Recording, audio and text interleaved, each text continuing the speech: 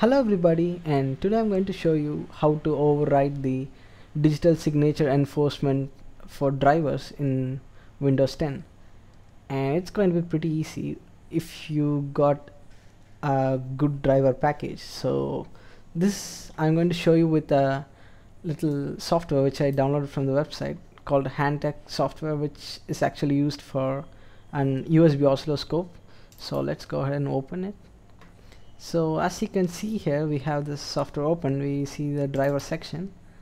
Yeah, there we go. We got a couple of files here. So you see this security log file, right? Yeah, the security log file. This is the security log file. You can see all this stuff. Alright, so just double click it. Now we got something.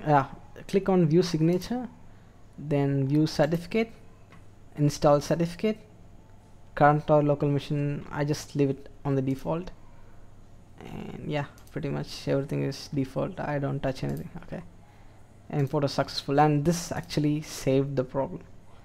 Actually, it's worth trying. Do let us know what you think about this video, though. Thanks for watching.